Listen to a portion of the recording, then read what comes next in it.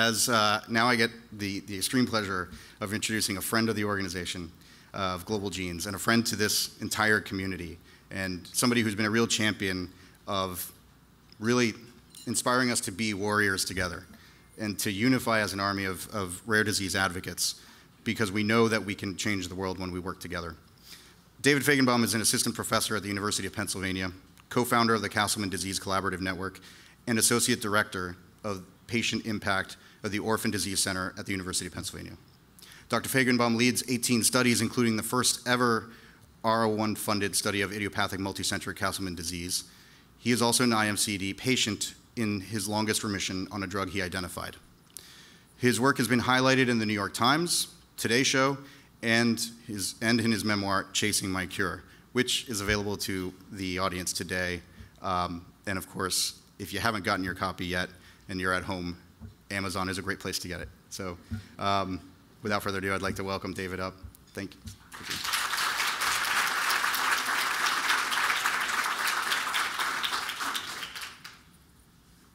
Thanks so much, Christian. That was awesome. Thank you.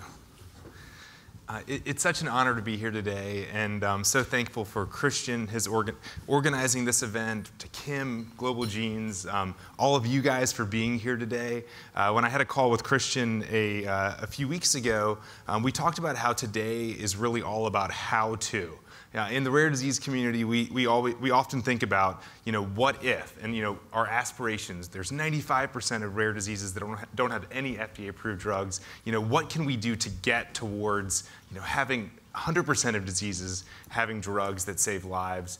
Today is our attempt, Global Genes, myself, other members of that will be up here speaking to you today to talk about the how-to.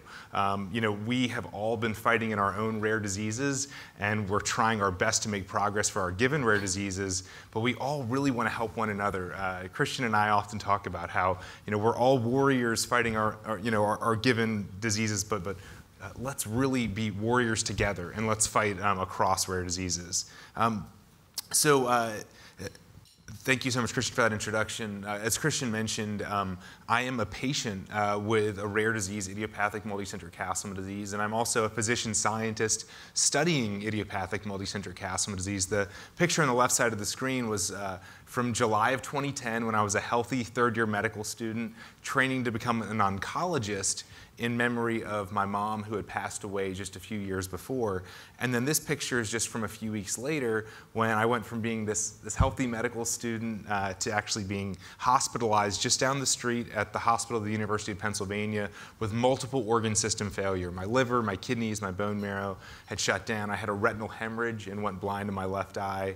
And at the time, we had no diagnosis. And so many of you in the rare disease space can remember the challenges, well, all of you remember the challenges of getting to a diagnosis, but also sometimes even when you get a diagnosis, there's still so much more to be done.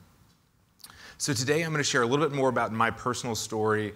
Then we're going to transition into some of the challenges we face for Castleman disease, really thinking, and as I'm going through this, I want you guys to think about your given rare diseases. Some of the challenges that I'll mention that we face, I want you to reflect on while I'm talking. What are the challenges that are similar that you're facing? Then we'll talk through some of the solutions that we came up with for Castleman disease, but keep thinking through it. I know there's also space in your workbook to write some of this stuff down. Think about how this can apply to your given rare disease, and maybe as we even talk through various players and key pieces of our puzzle for Castleman's, think about those same pieces of the puzzle for you. And then at the end, we're going to spend a good bit of time going through this 8-step approach to research, what we call the collaborative network approach that we've been taking for Castleman disease for the last 7 years, and really want to dive deeply into it. I see a lot of faces I recognize, one from just being part of this community, but also from the Global Genes Summit. And so I'm going to try to spend less time on the kind of the first half of this talk, and really a lot more time on the second half, the nitty-gritty part of this. So right around the time that I showed that picture of myself earlier, when I was so sick with multi-organ failure, I was so sick that the doctors told my family to say their goodbyes to me. and my family had a priest come in and administer my last rites to me because the doctors, my family, no one thought that I would survive. And I've really considered that moment, the moment when a priest was in my hospital room preparing me to die, to be the start of my overtime. And of course, overtime is a time when it's extended time, time you didn't think you would have, but importantly, it's time that you have to make the most of every second. It's time where you can make a mistake in the first quarter and you can make up for it. But in overtime, every second truly counts, and you have to live, live with a sense of overtime. And I've really lived with a sense of overtime. And as you'll hear through my talk, unfortunately, I've had a number of deadly relapses, so I'm in my 5th overtime now. But as I look back at my life, and I think about if my overtime started when I had my last rites read to me in November of 2010, what was my first half of my life? What was the second half of my life? So for me, the first half of my life was training to become, with the hope of playing college football. I so badly dreamed and wished and wanted to play college football, and I got that opportunity, and I went to Georgetown to play. But shortly after getting to Georgetown, I had that kind of, for me, what was the most critical and challenging experience of my life, what I consider my halftime, and that was when my mom was diagnosed with brain cancer, with a terminal grade 4 glioblastoma. And all of a sudden, my life went from playing college football and this achieving that dream to realizing that there was so much more to life, but also that I would want to dedicate the rest of my life to trying to become a physician and to advance science, to help patients like my mom. So I really consider that to be my halftime. This is a picture of my mom and I a few weeks after her surgery. Unfortunately, she passed away 15 months after her diagnosis, and many of you in this room with loved ones with rare diseases and those that have lost loved ones will certainly know and appreciate just how challenging of an experience that was for me. And I really decided that I would just try to channel all of my energy around my loss and my grief and really channel it into hopefully becoming a physician and also starting a foundation in my mom's memory. My mom's initials were Anne Marie Feigenbaum. Her name was her name was Anne Marie Feigenbaum. Her initials were AMF. And so I decided I would start an organization in her memory for other college students coping with the illness or death of a loved one called AMF, Students of Ailing Mothers and Fathers. AMF is still on college campuses across the country. AMF now stands for Actively Moving Forward, because we want to support anyone who's experiencing the illness or death of a loved one, however they define it, whether it's a parent, a sibling, or just a family member or friend. We've been able to raise a lot of awareness. Back in 2008, my face was on the back of 40 million bags of Doritos to get the word out about college student grief. And we also were able to get a lot of awareness raised through lay press for this issue of college student grief. So this is really the second half of my life, is deciding I want to become a doctor and pushing forward AMF. And then, as I shared at the beginning of the talk, my overtime started when I became ill with this undiagnosed illness and had my last rites read to me. About 11 weeks into my hospitalization, I finally had the definitive test done to diagnose Castleman disease. That definitive test diagnosed idiopathic multicentric Castleman disease, a rare subtype of Castleman disease, but a very deadly subtype because so little research had been done. But the diagnosis came just in time. It came 2 days before my last rites were read to me, and it came, and then the day after I had my last rites read, I received chemotherapy, and the chemotherapy saved my life. It was basically given, maybe if I'd been diagnosed a day or two later, I wouldn't have survived, but fortunately the chemotherapy saved my life. Unfortunately, I relapsed a few weeks later and needed another round, this time of 7 different chemotherapy agents, so kind of like the worst chemotherapies out there, all combined at highest maximal doses. But to give a sense for how sick I was when I was in the ICU, I actually felt better with every dose of chemotherapy, and the chemotherapy started to bring me back to life. And so this is a picture of my dad and I, and you can see me sitting up. At this stage, I'd been hospitalized for about 4.5 months over a 5-month period.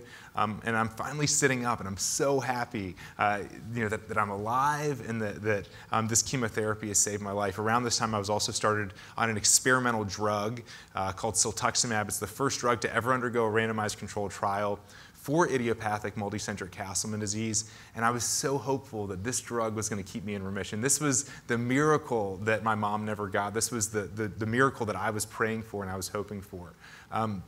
This is a picture of my dad and I when I was starting to feel well enough to walk around the hematology oncology floor. And I know a few folks in here have heard this story, but it is my favorite story. And so after spending almost 6 months hospitalized and finally getting better with chemotherapy, it was New Year's Eve of 2010, and my dad and I decided to take a walk around the hematology oncology floor. As we passed by the family waiting area, we noticed there was a gentleman who looked like he'd been drinking on New Year's Eve. And he was kind of swaying in his chair. And on our next lap around the floor, we saw that he had fallen onto the ground. And so my dad ran over to this drunk gentleman and helped him back into his chair. And he looked at us, he said, "Thanks so much, good luck to you and your wife." We said, "Wife? What's he talking about?" Then I looked at my belly and I realized he thought I was my dad's pregnant wife, which was a low point emotionally for both of us. But I turned to my dad, I said, "Man, you've got an ugly wife." And we laughed really, really hard. And unfortunately, I had a huge belly because my liver and my kidneys were failing, and I was on dialysis. But you have to laugh in the midst of times like that. And I think all of us in the rare disease community can appreciate that in the midst of really tough times, I think laughter is really the only thing that helps us to get through it. So a few weeks later, I was finally discharged from the hospital, and this is a picture I took soon after getting out, and you can maybe appreciate how someone might have thought I was my dad's pregnant wife with my big belly. But at this stage, I was so thrilled to be out, and I was really so happy to be alive. And this is a picture from a few years before when I played college football. And I always say this is like the worst before and after picture of all time. If we could flip the order, then maybe this would be an advertisement for Shake Weight or Muscle Milk. But unfortunately, it's in the wrong order. So I took a picture every week for the next 8 weeks, and you can see the fluid going away, my hair starting to grow back, and I look less like my dad's pregnant wife by the end.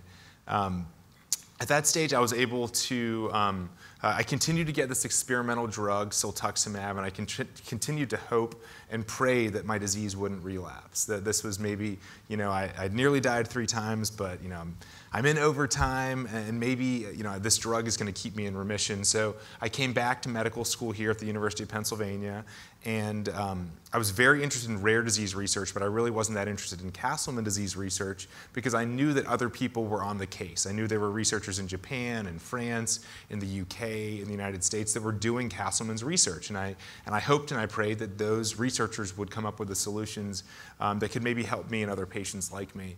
But I did get involved in research in one way, and I ended up writing a case report on myself. So I was the patient, and then I was also the author of the case report. And the reason I wrote this case report was because when I was in the ICU and I was basically unconscious for 23 hours of the day, as soon as I would wake up, I was totally fixated on these blood moles. So blood moles are totally normal for people to get as they get older. They're typically called senile hemangiomas because you get them as you get older. What was abnormal was that about 25 or 30 of them were popping up all over my chest and shoulders, and I was totally fixated on it, and I would tell the ICU doctors, or I would ask them, what about the blood moles? And they would say, your liver, your kidneys, your heart, your lungs, and your bone marrow are all failing. Forget about the blood moles. They don't mean anything. But what we found out with my disease is that with each of my relapses, and I've now had 5, that those blood moles are some of the first things to appear. And actually, so not only can they help us to predict and understand that I have a relapse on its way, but also they ended up serving as a really important clue in finding the right drug that's saving my life. And so I think this is an important reminder as patients. Many of you in this room are patients or loved ones of patients. There are things that maybe at the surface don't seem important to your physician or to a researcher, but remember that you're the one with the disease, or your child is the one with the disease, and don't ever stop championing yourself and fighting to share information that you think is important.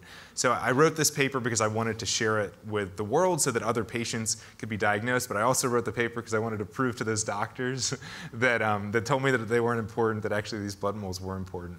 Right around that time, Penn was given a large donation to start the Orphan Disease Center. And the former dean at Penn Medicine, who's a wonderful mentor and friend of mine, was named the interim director. And so I went to Arthur and I said, Arthur, I have an orphan disease. I'm on an orphan drug. I've been a part of building a nonprofit before. Can I be a part of the Orphan Disease Center? And he graciously allowed me to. And so I was able to be a part of putting together the first strategic plan for the Orphan Disease Center, and also helping to hire the first director of ODC. A little bit about Castleman disease. About 5,000 patients are diagnosed each year in the US, so it's about as common as ALS.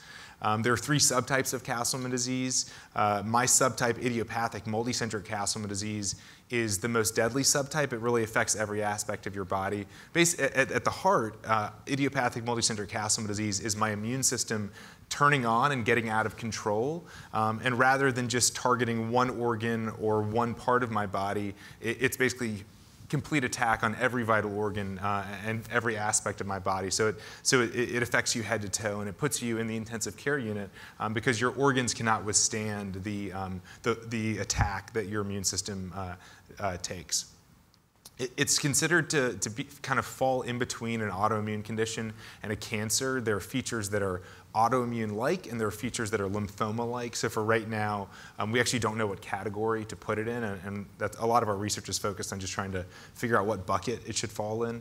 About a third of patients with my disease will die within 5 years of diagnosis, and another third will die within 10 years of diagnosis. And so this is a quite deadly disease. And really, one of the reasons it's been so deadly is because so little research has been done and so few drugs are available. And there was only one that was in development. I mentioned earlier, I was on that drug. And the main reason, because so little was known about the disease. So shortly after returning to medical school and being on this experimental drug, I had a full-blown relapse. So all the symptoms returned. I was back in the hospital. And I was experiencing multiple organ failure. And worse than the fact that I was sick again and that I might die again was the realization that the only drug in development for my disease was no longer working, or maybe it hadn't ever been working, and that there were no more options. And I had a conversation with my doctor where I said, okay, Dr. Van Rhee, he's the world's expert for Castleman disease. He said, okay, this drug's not working, but there must be some new cell types or signaling pathways, some sort of new targets that we've identified that maybe a drug could be directed against. Are there any promising leads? And he said, no, there aren't. I said, okay, well, are there any drugs that are being tried in other parts of the world that maybe haven't been tried here yet that might work? He said, no, there aren't. And I said, well, are there researchers out there that that I should be excited about and hopeful for that have promising leads that we can get behind? And he said, no, there aren't. And so within just a few minutes, I went from being this really hopeful, optimistic medical student who really believed that for every problem out there, there were either solutions or there were people working on solutions, to realizing something that many of you guys know, and that's that for many diseases, there actually aren't solutions, and there actually aren't people working on the solutions, and there isn't a cavalry on its way. You guys are the cavalry. And so for me, this was a really critical moment in my life, and it really kind of crushed me to my core to realize that for so many diseases, Castleman just being one of them, there's nothing being done, and nothing will be done unless we do it. So for me, I decided, I turned to my dad and my sisters and my girlfriend at the time, now my wife. I told them, I said, I'm going to dedicate the rest of my life, however long that may be, to trying to identify treatments and a cure for Castleman disease. And so for me, that took kind of 3 parallel approaches. One was I began conducting research at the University of Pennsylvania. There was no one studying Castleman disease at Penn, but a colleague of mine lent me some laboratory space so I could start running experiments. I didn't have access to samples other than my own, so I could only run experiments on my own samples. And then I also decided, because I realized how much progress could a medical student really make working on his own in a lab, I decided to create a foundation called the Castleman Disease Collaborative Network, which we'll talk a lot more about in the second half of my talk, but also throughout today, to bring together all of those physicians and researchers and patients around the world, get them all working together to prioritize what research should be done, and then going out and recruiting the best person in the world to do that research, people outside of the Castleman's field. Let's use the field to prioritize what should be done, and then let's go find the best person in the world to do it. Let's bring them in, and let's really drive forward the science. And then also, for me, wanting to continue to be a part of the Orphan Disease Center, so things that I learned for Castleman disease could be applied to other rare diseases, things I learned for other rare diseases could be applied to Castleman disease. So in the midst of this journey to try to identify treatments and solutions for Castleman disease, I graduated from medical school. This is a picture of me with my fiancée at the time, Caitlin, and was hopeful that the drugs I was getting weekly chemotherapy. The hope was that these 3 drugs could keep me in remission. But unfortunately, despite the weekly chemotherapy maintenance strategy that I was following, I had a fifth deadly flare of my disease, and we were completely out of options. And we actually don't even have pictures from that hospitalization because it was such a scary time. I was now engaged to Caitlin, and I so badly wanted to make it to May 24th, 2014. That was our wedding date. And I didn't think that, well, no one thought that I was going to be able to make it out of that hospitalization, and certainly not to May 24th. But that's all I could think about, just make it to May 24th, 2014. And I realized that the only way that I would make it to May 24th, 2014 was if I turned my hope to be here in May 24th into action. And if I started thinking about what can I actually do. Thankfully, chemotherapy saved my life and I got out of the hospital. But once I got out of the hospital, and as soon as I got back here to Philadelphia, I rushed back to the lab. I rushed back to all the data that I'd been generating over the previous 9 months and started to try to look for some sort of trends in my data. Maybe there's something out there that no one had tried that could maybe help me. And so just to kind of give a perspective for the challenge we're trying to face in Castleman disease. So the immune system is extremely complicated. You've got billions of cells all throughout your body, billions of immune cells all throughout your body, hundreds of different types of immune cells that all have different functions. And in Castleman disease, we know that the entire immune system is out of control. Of course, one of those cells is kind of the initiator and the rest of them are propagating it, but we don't know what immune cell is the driver. We just know the whole thing's out of control. We also don't know what's gone wrong within those given cells. So not only are there hundreds of different types of cells, there's actually hundreds of different cellular pathways, any one of which could actually be the problem in Castleman disease. And then there are hundreds of secreted proteins that the immune system uses to communicate with other immune cells, to actually to drive forward and coordinate responses. So all of a sudden you've got hundreds of different cell types, hundreds of different pathways, and hundreds of different secreted proteins, any one of which could be the problem, any one of which maybe a drug targeted against it could actually solve this disease, but we didn't know what they were. And so dove into my data, hoping for some sort of a lead. And of course, all that contributes to what we call Castleman disease. But so hoping we'd find something, and I've been running experiments on my samples every month leading up to my fifth flare of this disease. And from those experiments, we were measuring the levels of 13 different molecules. And from those experiments, what we found was that there were 2 that began to rise in the months leading up to flare. So during flare, when I'm in the hospital, everything's out of control. What we found from these monthly blood samples were actually the 2 things began to rise in the time leading up to it. One is a protein called VEGF, or vascular endothelial growth factor. It's important for blood vessel development. The other one is a protein called soluble IL-2 receptor, which is expressed by activated T cells. So now we had maybe a hook that maybe T cells are critical to this disease. Maybe VEGF is important. I mentioned to you earlier about how I had those blood moles all over my chest and shoulders. It turns out that if you look at any part of my body, any of my lymph nodes, any of my tissue that has been resected, my samples are extremely vascularized. There's blood vessels kind of in every direction. And so that certainly is consistent with VEGF playing an important role. So now we had a clinical correlate that correlated with the laboratory data that we had. And so we asked, should we target VEGF? There's a drug that targets VEGF called bevacizumab. It's a chemotherapy drug. There's another drug that targets T cells called antithymoglobulin. Should we try one of those 2 drugs? Could we get it approved? I don't know. They're extremely expensive drugs with really, really, really bad side effects. And so we started to ask the question, maybe is there something that's a common denominator between T cell activation and VEGF? Is there a way that we can kind of hit 2 birds with 1 stone? So I went back to the experimental data I've been running on my samples, what's called proteomics. So we measured 1,300 proteins in my blood all at once from multiple time points. And we ran something called pathway analyses on those proteins. So we looked for common pathways, so proteins that were elevated that are all part of a similar communication line within the immune system that could maybe give us some insights. And this is just a screenshot of one of those. And we ran it through 3 different pathway analysis softwares, and there was one pathway that was present in all 3.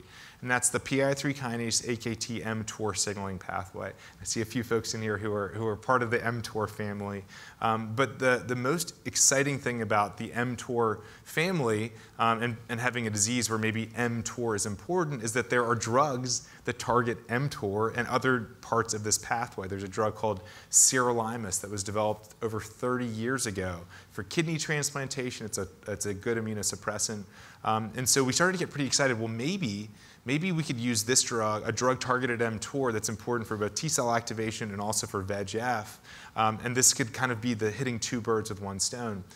Importantly, there is an experiment you can run on any sort of tissue sample to ask, is mTOR actually activated? And so we did that experiment on my samples. So this is a normal lymph node. And blue stains positive for nuclei, so any sort of blue you see, those are all the cells in the lymph node. Brown stains positive for mTOR activation. So if this pathway is on, then there will be brown in that cell. And so you can appreciate in a normal lymph node, there's some mTOR activation. You can see that there's some brown in this normal lymph node. And we ran a number of normal controls. And then this is my lymph node. And you can just immediately appreciate there is a lot of mTOR activation in my lymph node. And so now we had this VEGF piece, we had a T-cell component, and we knew that the mTOR pathway was on. And we know that if you inhibit mTOR, you'll inhibit T-cell activation and you also inhibit VEGF. And so this was that thing that we thought maybe could serve as a solution for my disease. And so once I had these data together, I shared them with some colleagues, and we decided to start me on sirolimus, the first ever idiopathic multicenter Castleman disease patient to ever receive this drug. And today marks 69.61 months since my last relapse. And you can appreciate my previous remissions were on average less than a year, but now we're over 5.5 years that I've been in remission on this drug. Oh, thank you. Thank you, Susan.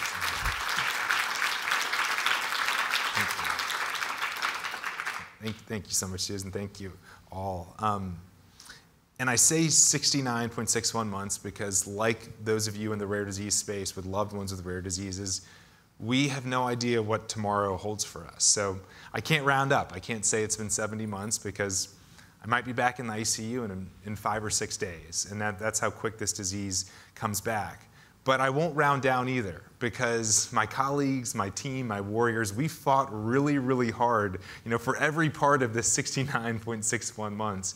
And so I won't round down either.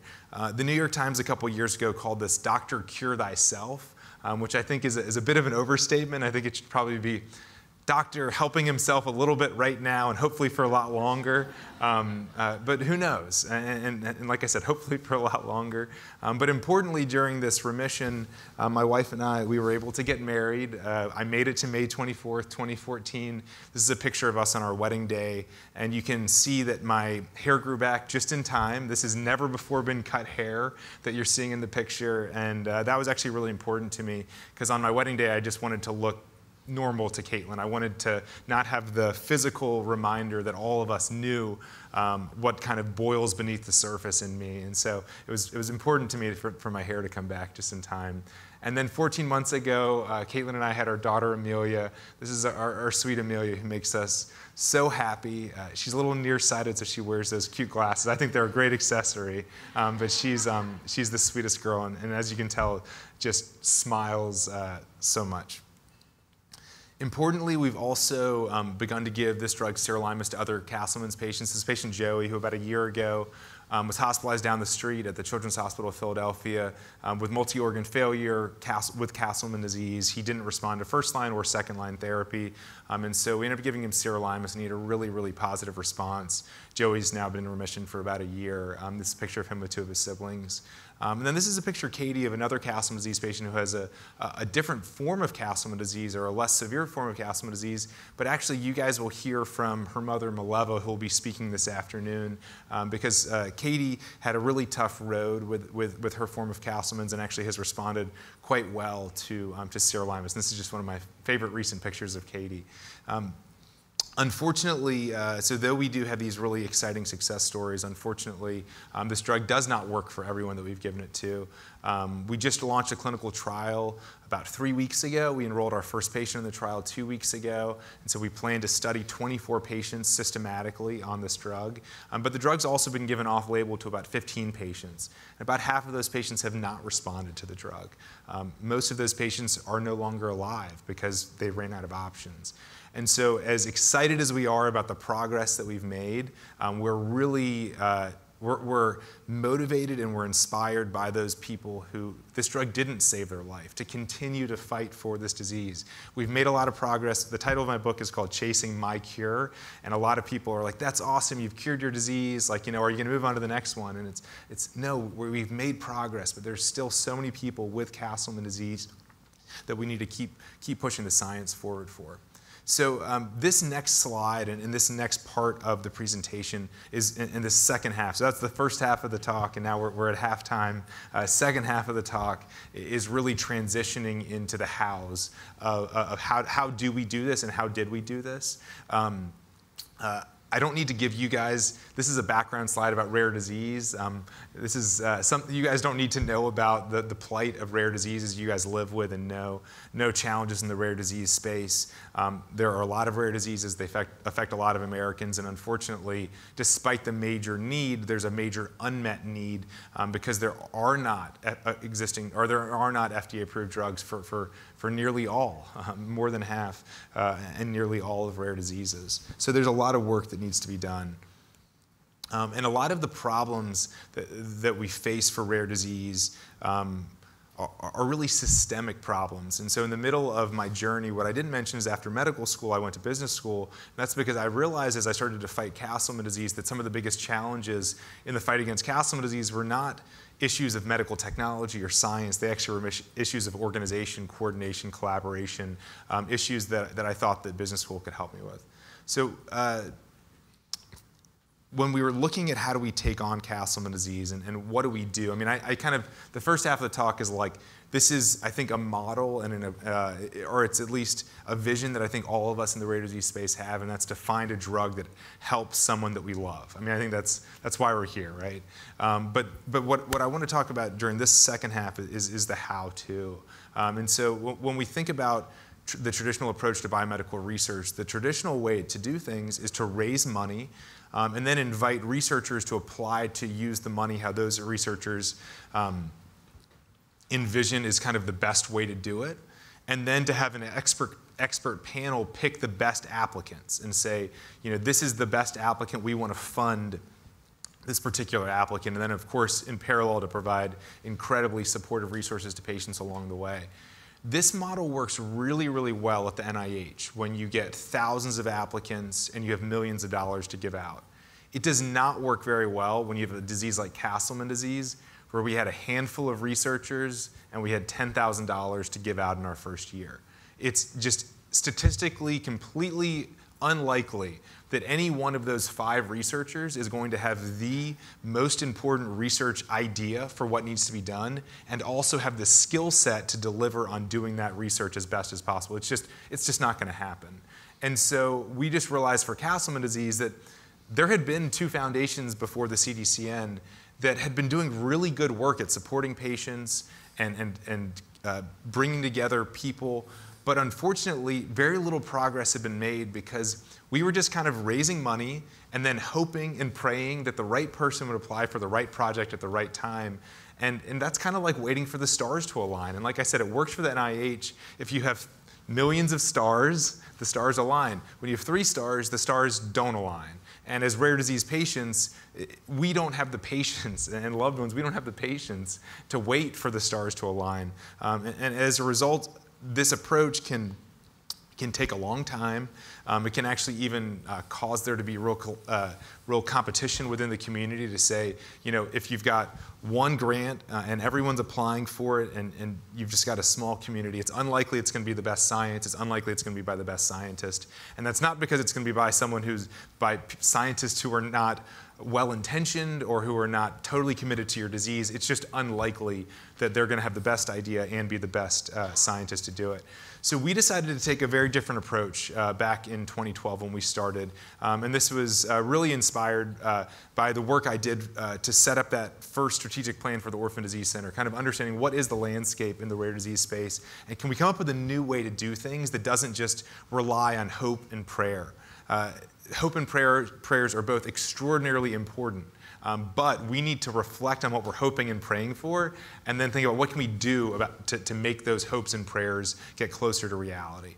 So for us, we decided to take a very different approach.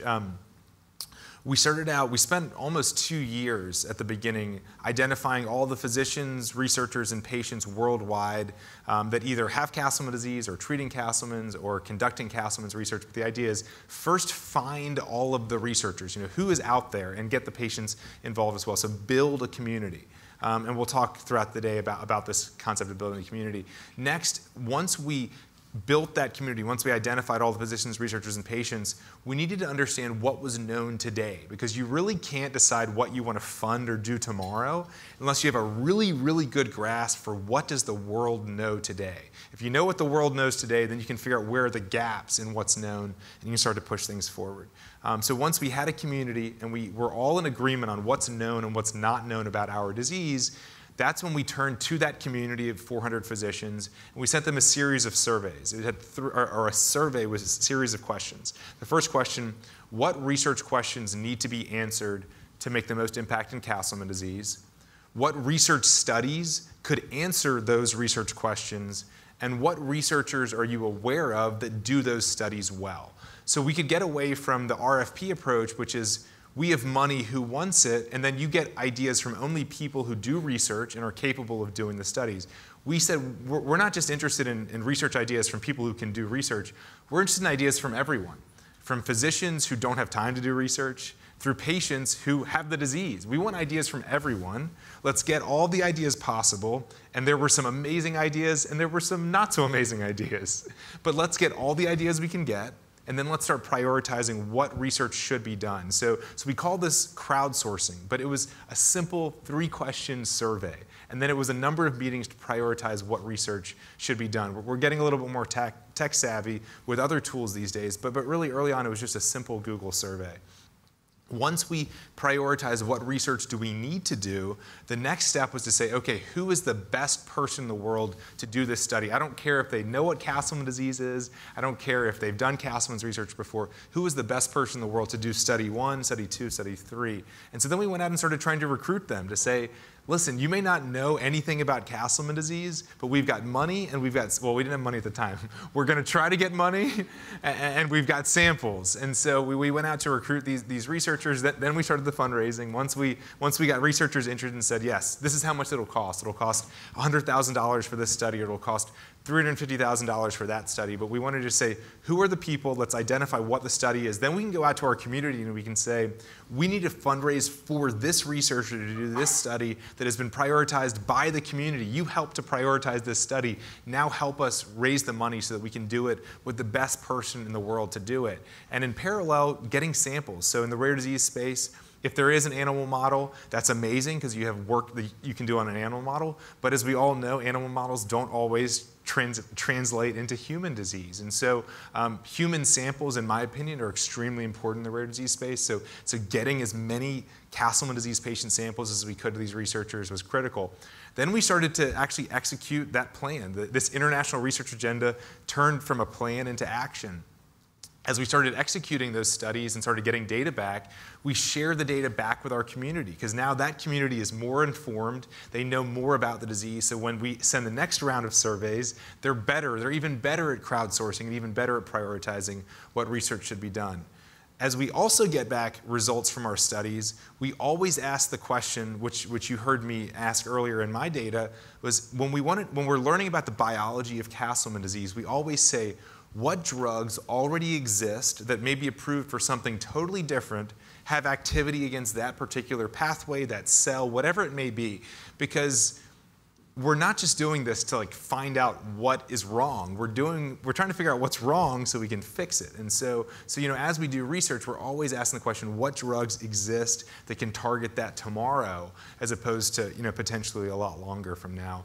And of course, what happens when we find out things that are wrong and we ask, are there drugs? We try drugs, because when you have a deadly disease like Castleman disease, you have no other options. And so lots of drugs are tried in what's called off-label fashion in Castleman disease.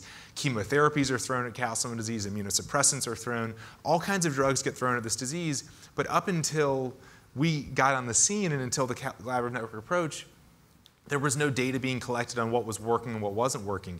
We had to kind of hope that someone randomly would write a case report and it would end up in the literature, and then you're only getting a very narrow and small fraction of all of the uses of drugs. And so we created a natural history registry. So any patient in the world can consent themselves online, they can enroll online, and then we can get their medical data and we can actually understand what's been given and is it working or is it not working, so we can be a bit more systematic. So if people are using off-label drugs, we can see does it work or not. And then the goal, and from there we say, well, among the things that are being given, are there any things that are really promising? So then we move those forward to clinical trials, because clinical trials are really critical. Even if drugs are being used off-label and anecdotally they're helping people, it's really important to move to a formal, rigorous clinical trial, because doctors like clinical trial data, insurance companies like clinical trial data, and unfortunately, doctors and insurance companies are the gatekeepers that are going to be between you and drugs that might be able to help you and patients with your disease. And so we're always asking, what drugs should we move to clinical trials? And then our ultimate goal at the end of the day, for everything that we're doing, is to identify a treatment for every single patient diagnosed with Castleman disease. We want every patient diagnosed with this disease for us to know what treatment's most likely to help them based on their particular unique profile, and then get them the drug as quickly as possible, and then get them back to their previous disease-free quality of life, and hopefully the goal would be that they could live as long as they would have without Castleman disease. But we're not going to get there to that goal of personalized medicine unless we take each of these steps along the way. We track all of this research on what we call our research pipeline. So any researcher, any patient around the world can go online to one central place and they can see all of the studies that are being done worldwide for Castleman disease. I think transparency is really critical in the rare disease space. And I recognize that for a lot of researchers and a lot of academic institutions, we're sometimes hesitant to be transparent about things because we're on this new lead, or that we think that someone's going to, the term is scoop, someone's going to scoop us and they're going to steal our idea. But we need to get over that. And what we really need, in my opinion, in the rare disease space, is for everyone to know what's being done, so you can see what other lanes there are next to you, and you can make sure that every lane is covered. And if one lane isn't covered, then maybe you can jump into that lane and start pushing things forward. We also collect and share samples from patients around the world. We have an ability to consent patients electronically. We can consent them online, or we can consent them by telephone. We get the samples collected at their hospital and sent to the University of Pennsylvania. We also connect and support patients all over the world. I mentioned Mileva will be here later today, and you'll hear from her about how she supports patients around the world. And something I'm really proud of is that the work we've done has really been on the shoulders of medical students at Penn, business school classmates of mine, patients with Castleman's, loved ones of Castleman's patients. And so I think that those of us in the rare disease space, we all roll up our sleeves, we all get fighting against these diseases, but I think it's also really important to think about who else can we pull in to fight alongside us. We've raised and invested about $1 million into research over the last 7 years. I mentioned our first year we raised $10,000, and so I don't think I ever thought that we would get up to raising $1 million for research. But what's really exciting is that the $1 million that we've invested into research has resulted in an additional $7 million in funding from the federal government and from foundations. And so it's, for a small foundation like ours, raising $1 million has been really hard, and it's been a lot of work.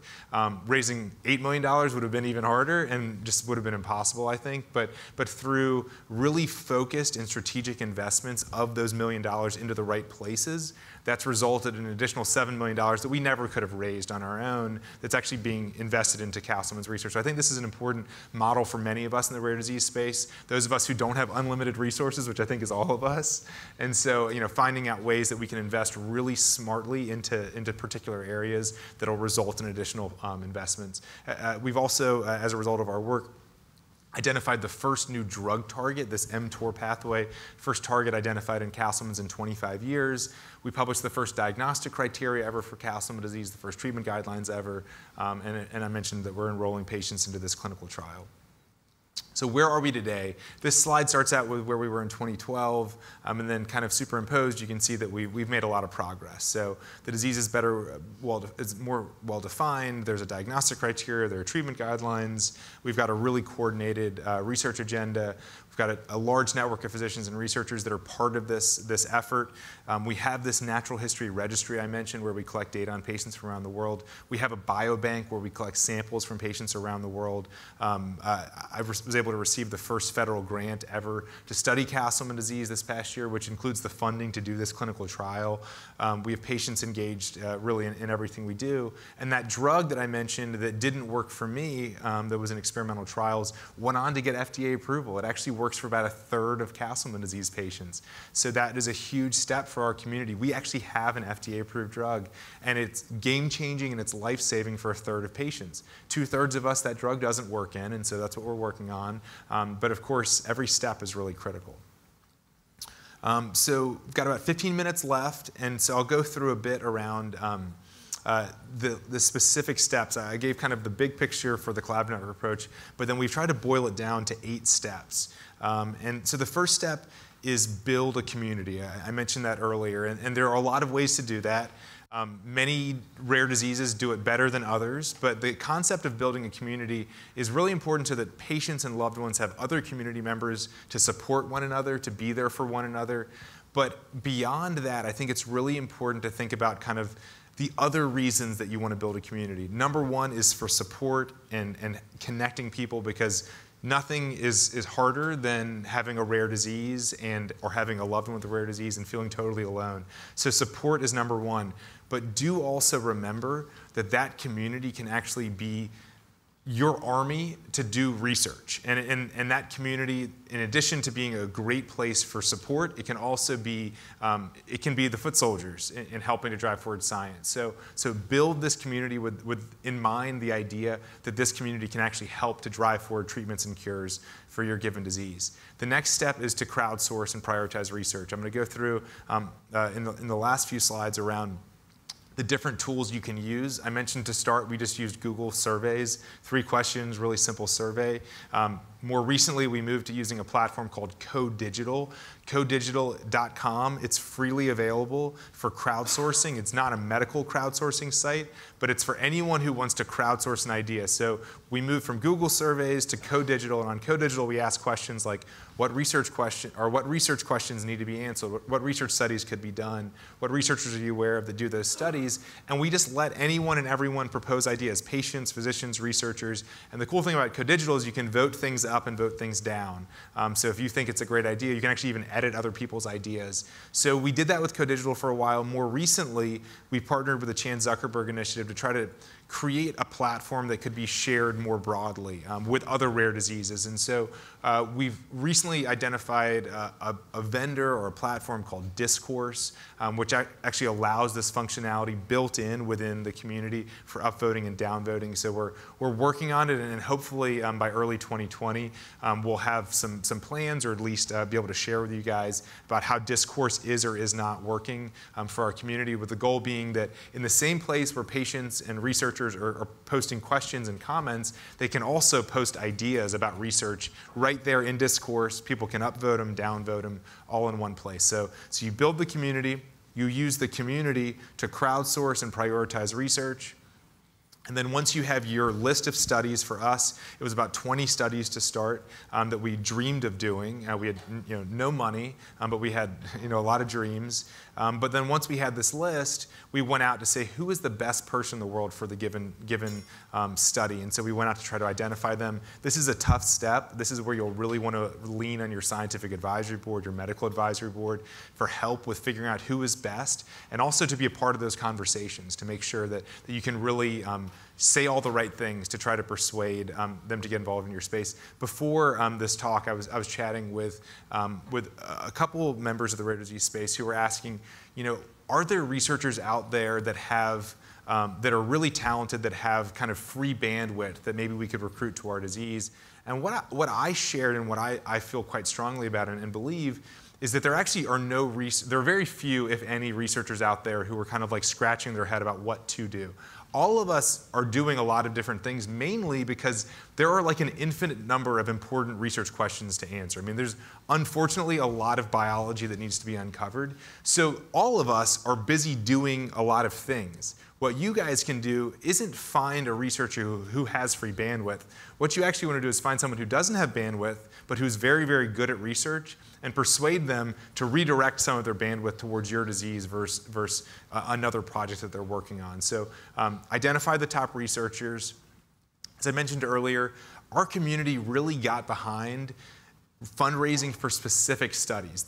Our community doesn't like saying, like, we're going to raise $10,000 or $100,000 to cure Castleman disease. They like saying, I'm going to raise $100,000 to do this study with this researcher at this institution that's going to yield these results. And so for us, by prioritizing first, fundraising second, that made fundraising a lot easier. Once we had the money in place, I mentioned we were recruiting researchers who had never done Castleman's research before. We still recruit researchers who've never studied Castleman's before, which means they don't have any samples. It means they don't have any data about Castleman disease. Many times they don't have any ideas about Castleman disease, but they're the best person in the world to do a particular study. So you have to get them the samples, you have to get them the data. When you move into study execution mode, and basically each of these steps, the 8 steps, you're never done, in my opinion, with any one of these steps. I see these steps, these 8 steps, being applicable to every single study that we do for Castleman disease. We're always trying to improve our community. We're always crowdsourcing. And so each one of these steps, these 8 steps, applies to every one of our studies, and we're at a different stage for each study. But when you reach step 6 of study execution, that's where foundations often step back. And we say, like, let them do the research. We've given them the money. We gave them the samples. Like, let them do their thing. But I think it's actually really important in that phase to stay connected with the researchers, to make sure that they know that you're there, and make sure that they know how excited you are for the results, and how you can't wait to get the results, and keep checking in with them. I know in a busy academic world like I'm in, time is limited, and trying to figure out where you put your time is hard. So keep reminding them, because remember, you're likely one of multiple projects or multiple areas that they're studying, so keep reminding them about your project. I mentioned earlier the data analysis piece, how there are a number of open source and free tools. I'll mention a couple in a couple slides. But importantly, we want to know what's going on in biology, but like I said earlier, it's what drugs might exist already that could impact that biology right away. So we're always asking those questions. And then once we finish our study, it's then time to disseminate knowledge. We can't just publish in a journal and expect that everyone in the field is going to read that journal article and that it's going to just magically get out to the world. I think the key thing here, and really a theme throughout my book, is turning hope into action. If you hope that it gets out to the world, well, what are you going to do to get it out to the world, right? And so I think that this disseminating knowledge is a step that many of us forget about. The study is published. That means everyone studying this disease must read it, and that's just not true. So you need to proactively push forward understanding. And so I think that you guys will have access to all these slides. I believe so. And so sorry the font's a little small, but you'll have access to all these slides. You'll see some of the things that we used. The building a community, we started out a very manual process of going to PubMed, which is the database of all published medical research. I did a search for Castleman disease, and I got over 2,000 results. Then I just started emailing one by one through that list, which took a long time. It took months to get through that list. So we're actually working with Chan Zuckerberg Initiative also to try to automate this a little bit more. They purchased a company called Meta, and Meta will do this sort of database curation for you. And so I hope that, again, in early 2020, that we can give you guys some updates on ways that Meta could actually help to do some of this a little bit more automated than having someone like myself spend months writing emails. So I reached out to anyone who was associated with Castleman disease. We, of course, tracked them in a central database. Early on, it was just manual entry into Google spreadsheets. Now we are trying to use a CRM, again, through this partnership so that we can track things more systematically. Our discussion board early on was a website called GHD Online. GHD Online is Global Health Delivery. It's a website for global health researchers to communicate with one another. Castleman disease has nothing to do with global health, but I just asked this website, like, can you give us some free space? And they did. And I think that that's probably something you guys, that's probably in all of your playbooks. You know, even if it's not related to your rare disease, ask, try to get some space. Let's see, and like I said, I think all these links are going to be available. But of course, tracking patients, connecting them. We use Rare Connect, which is a Eurordis platform for patients to connect with one another. And of course, Facebook is used extensively in the Castleman space. So this is a map that's not updated. There actually should be a lot more dots. But the physician researcher community has really been connected for Castleman disease. This is a bunch of Castleman's researchers doing what we call the Warrior Flex. It's kind of like a Castleman Warrior Flex. And these are a bunch of Castleman's patients who are connected as part of our community. And then a bunch of patients here in Philadelphia at our annual meeting also doing the Castleman Warrior Flex.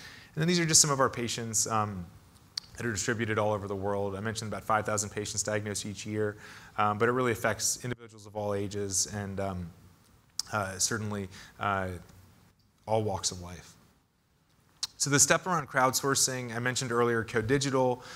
We also used to do this kind of indirect crowdsourcing where we actually would systematically go through Facebook and other public venues where things were getting posted to see, are there any clinical insights or research insights that could be gleaned from public posts?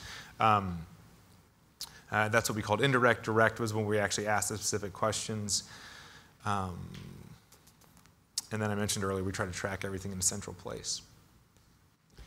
Another thing that I want to highlight is that when we first started out, the medical community, I mentioned we didn't have a good sense for what was known and what wasn't known. So I really encourage you guys to work with your scientific advisory board to be able to diagram out, like, how do we think this disease works?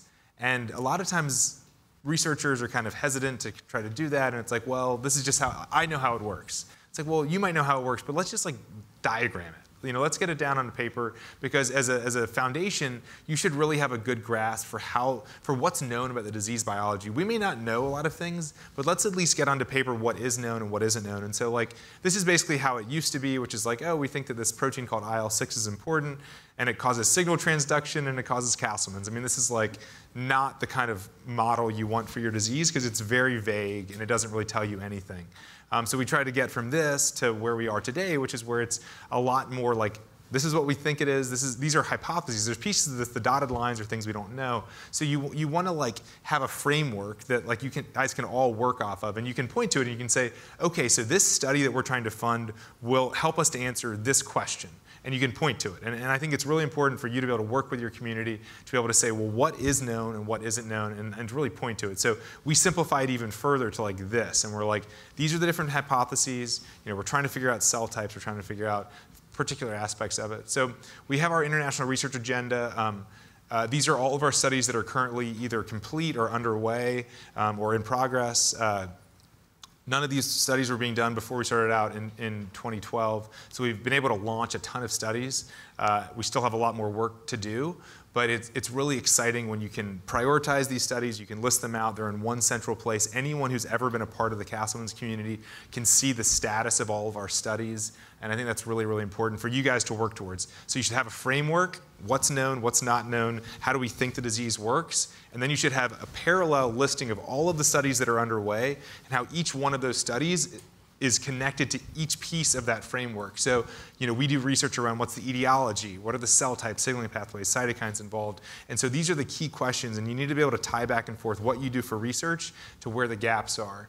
I mentioned, you know, identifying top researchers, working with your scientific advisory board to do that. Fundraising, we all know that fundraising is really hard. We've used platforms like MobileCause. We have a Castleman Warrior program where we connect patients to try to raise money, kind of grassroots fundraising. We have individual donors that we work with and also corporate partnerships. We put on a gala every year. For those of you that are local to the Philadelphia area, our gala is coming up on November 9th, just in a couple weeks here in Philly. Would obviously love for you guys to attend. It's always a really, really fun evening. We do a World Castleman Disease Day every July. Sample procurement, we have a place on our website where patients can learn about contributing samples. I mentioned earlier that a major progress is made for samples when we created an ability for patients to consent themselves or online and be able to send samples to us in the mail. That was really critical. We also do the same thing with medical records, so our natural history registry. Patients can consent online and we can get their medical records.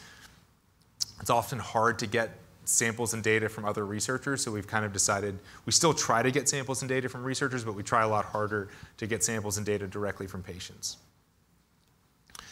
These are just like a couple examples of how we've been able to make progress based on our research. We've been able to identify laboratory tests that can help to predict who's likely to respond, who's not likely to respond to drug. I mentioned this natural history registry, Accelerate, with the goal of better understanding the disease and also tracking off-label drug use. We actually now are up to, so it was 154 at 19 months. It's been another year and a half. We're about 300 patients that we have enrolled in our natural history registry. We extract out about 3,000 data points per patient. It's extraordinarily manually labor intensive, but when a patient consents into our registry, we get their medical records, and then we have data analysts go line by line through every single line of the medical record. So some of our patients have 10,000 pages of medical records, and that can take weeks for someone to manually go through. But we do that. We manually go through every single record. We put them into this database. Amazingly, almost 40 different drugs have been used off-label that we found through this effort. Study execution, my point here is just to say it's not just you figure it out. It's get involved in the contracting stage, stay involved in project management, frequently check in with them, and make sure, and one excuse for checking in is to say, look, we now have this central pipeline where we have to list the status of all of our studies. Help me keep that up to date. But I think that having that is really, really important.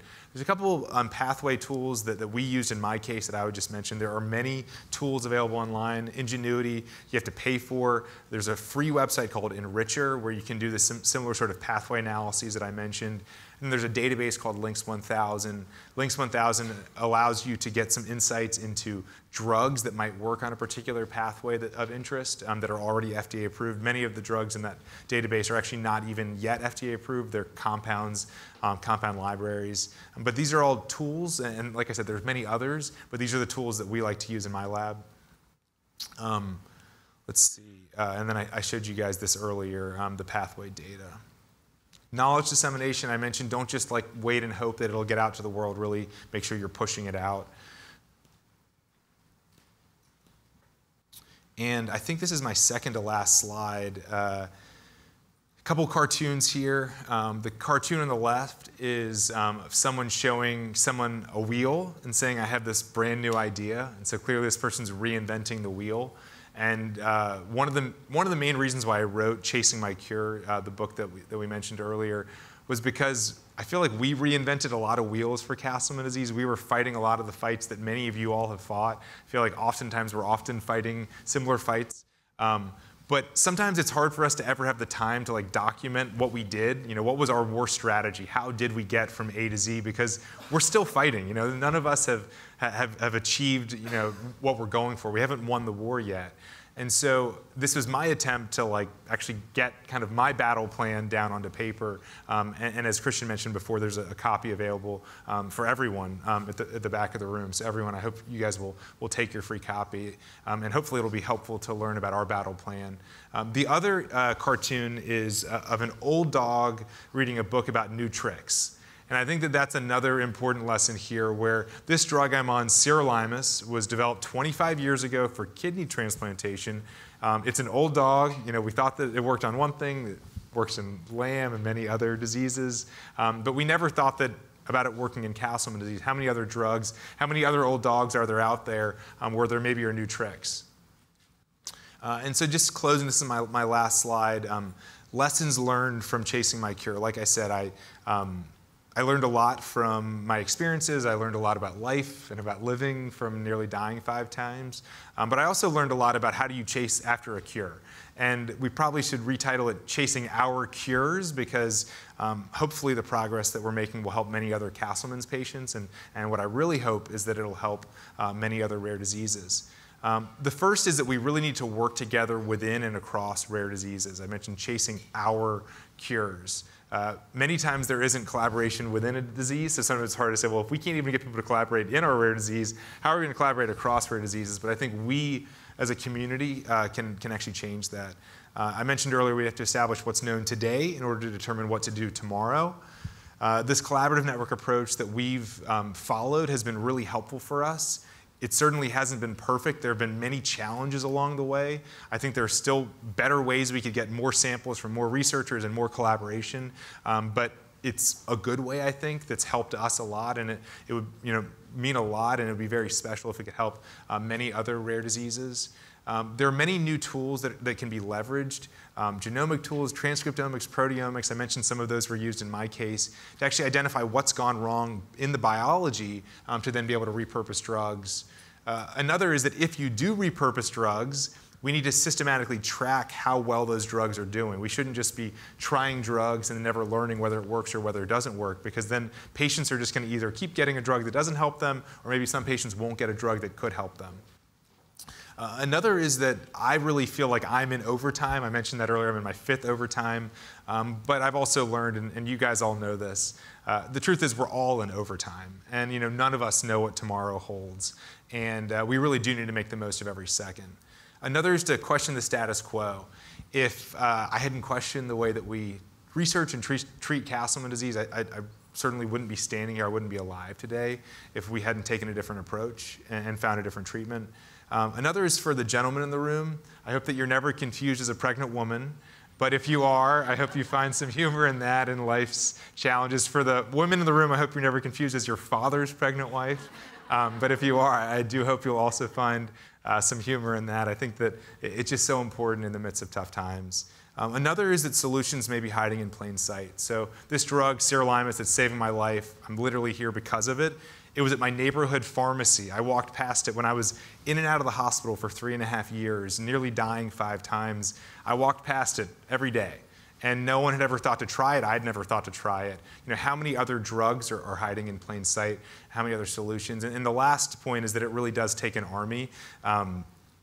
If it was me working on my own, we would have made about 1%, or probably less than that, of the progress that we've made. But because I've had this incredible army of people working with me, we've made even more progress. But what I really encourage us as a community to think about is how can our armies join together? We all have armies working on our given rare diseases, but how can we be one collective, rare as one community, all working together? And again, thank you guys so much for being here, and hopefully today ends up being a really positive day for all of you. Thank you.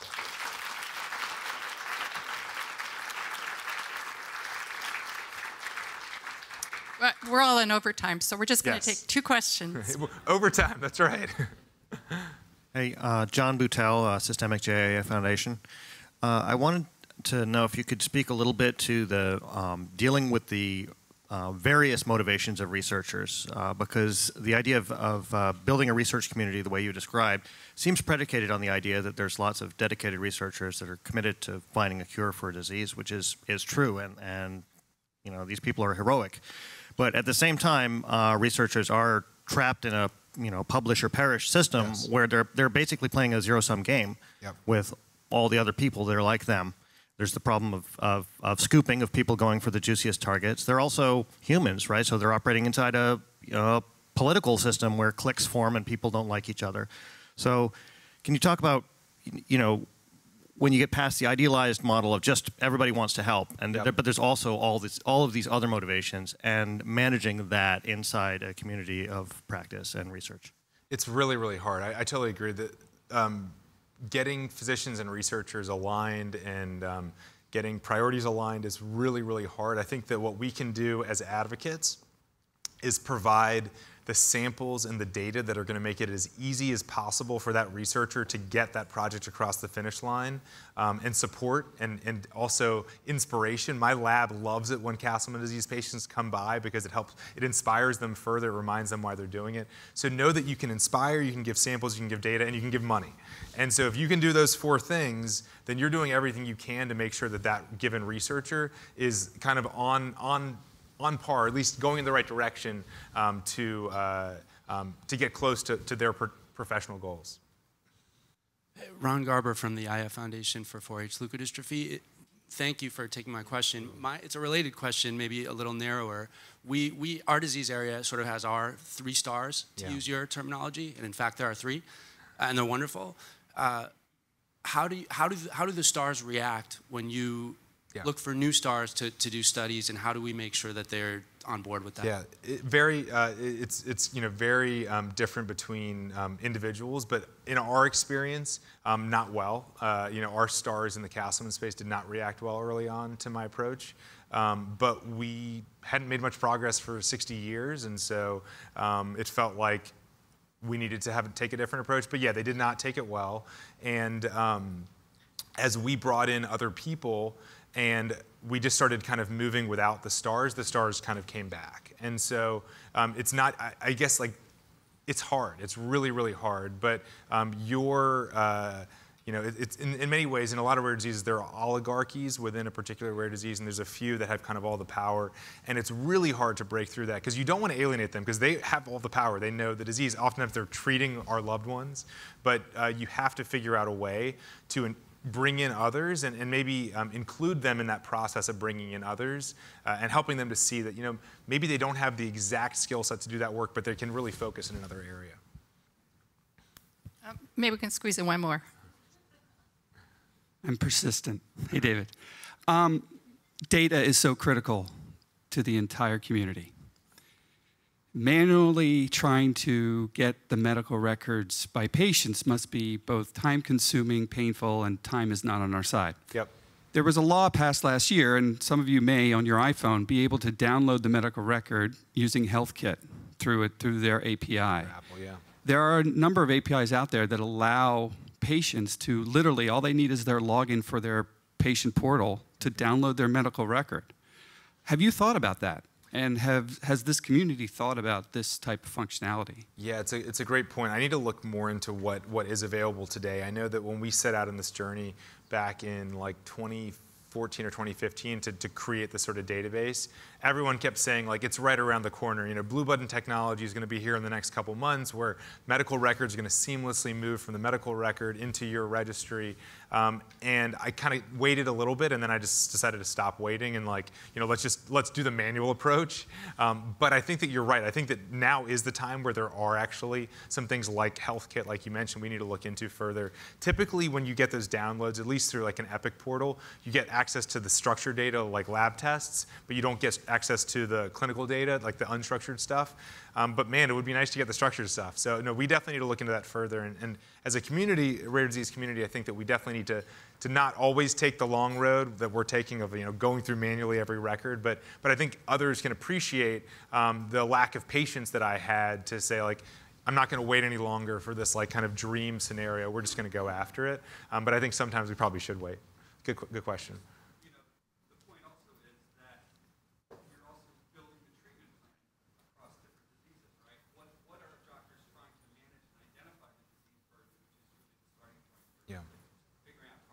I agree. Thank you so much, David. Another round of applause. Thank you. Thanks, guys. Thank you. Thanks, Christian. Thanks so much, David. David's going to stay with us for the next session. Did you want to get a? I'll just make a. I don't know if do we have time for a quick picture of it. So we do this thing called the Castleman Warrior Flex, and it's like we're Castleman Warriors. I know we're a little bit behind on time, but maybe we got time for a do flex. We have time for a Castleman Flex? Okay, so basically it's like, but this is the thing. It's not just a flex. It's like in your face too. Your face. And then, so we're going to post about this. I hope you guys will also like Warrior Flex post, because it's like a rare disease Warrior Flex. And hopefully you'll help to spread the word about chasing my cure along the way. So, okay, so this is, so, you know, maybe, we'll all come out here. If you guys don't mind standing up, and then we're Warrior Flexing. I don't know. You might have to take multiple pictures. Again, it's in your face, too. It's like, ooh. 1, 2, 3, everybody. All right. Nice. Thanks, guys. Thank you.